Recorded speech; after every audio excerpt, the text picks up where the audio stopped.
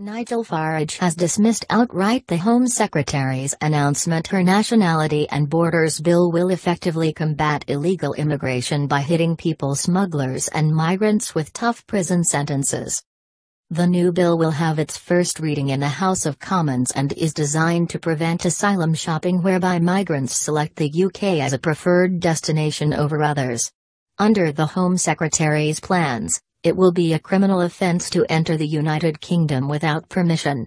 People traffickers will face life sentences. At present, the penalty is just 14 years inside. Asked to comment on GB News, the Brexit legend snorted, "Don't make me laugh, I've been hearing statements like this from Priti Patel since August 2019, which is when the boats started to come over to Dover in significant numbers.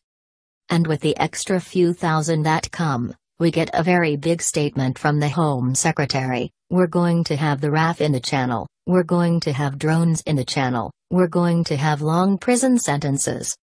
Farage then tore the plans apart, claiming they would be easily defeated by human rights law. The prospect of people arriving by boat being put straight into prison, I would have thought that given the Human Rights Act, and given that we're still part of the European Convention on Human Rights, is just about zero.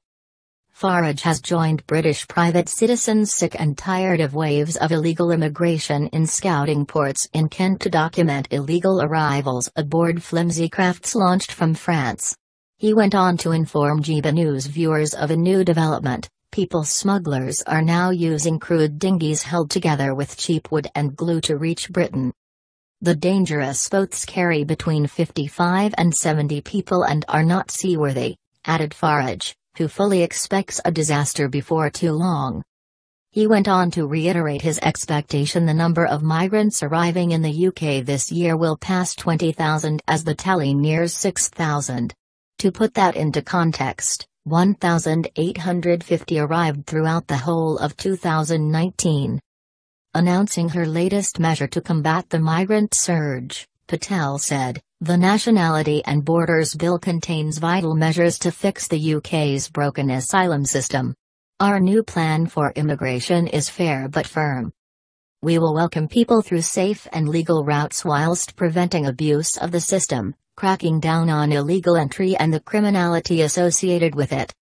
A Home Office spokesperson said it was very likely that those travelling to the UK via small boat will have come from a safe European Union country in which they could have claimed asylum. Where this is the case, they are not seeking refuge at the earliest opportunity or showing good reason for seeking to enter the UK illegally but are instead asylum shopping by picking the UK as a preferred destination over others and using an illegal route to get here.